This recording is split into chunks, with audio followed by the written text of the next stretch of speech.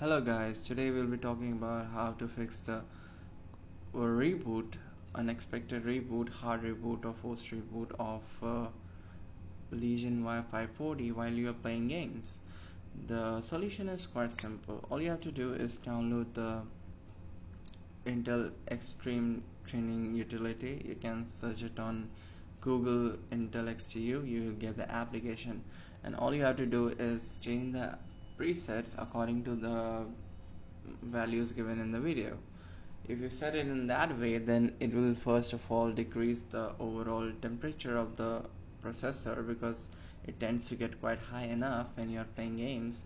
It can go up to whopping 95 degrees, which is really bad for your CPU.